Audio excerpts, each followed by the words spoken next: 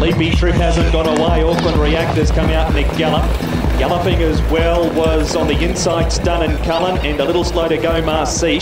Gold Ace is going to lead from Mr. Consistent. Highview Tommy off the tapes. He's second in the trail already, and Sushi began well. And Rasmussen comes away from the inside at the first turn. Glenferrie Farm, Canterbury Classic at Group 3. And Sushi is keen to roll. Terror to Love, close handy. Gold Ace waits for the Ice Bloodstock Express lane. Sushi, Terror to Love and Gold Ace can come through. Here we go again. Gold Ace and Terror to Love. The war's back on. Finishing off Marseille.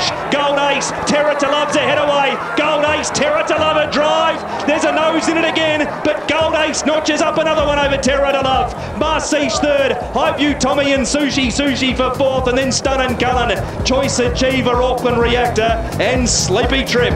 It's a battleground for Gold Ace and Terror to Love.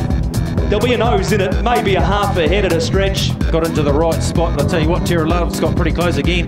Yeah, no, he's obviously gone enormous.